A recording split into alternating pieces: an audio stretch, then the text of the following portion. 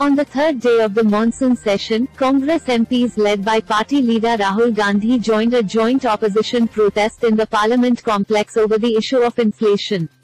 Congress MPs Mallikarjun Kharge and Adhir Ranjan Chaudhary also joined the protest in front of the Mahatma Gandhi statue in Parliament on Wednesday.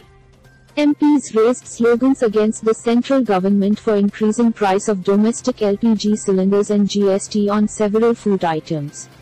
They staged protests with banners, domestic cylinders and food items. Meanwhile, Rajya Sabha and Lok Sabha were adjourned till 2 p.m. today amid the sloganeering by the opposition MPs.